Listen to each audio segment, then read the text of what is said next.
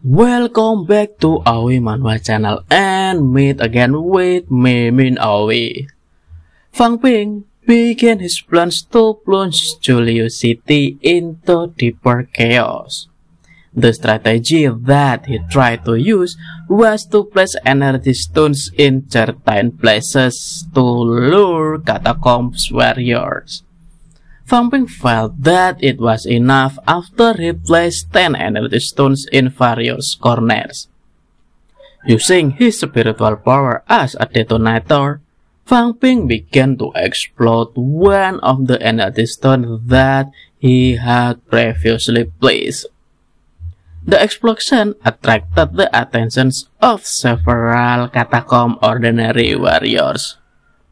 They didn't expect that the energy stones would explode. This made Fang Ping's plan seem too successful. However, this was just only the beginning. Fang Ping began to explode all the remaining energy stones.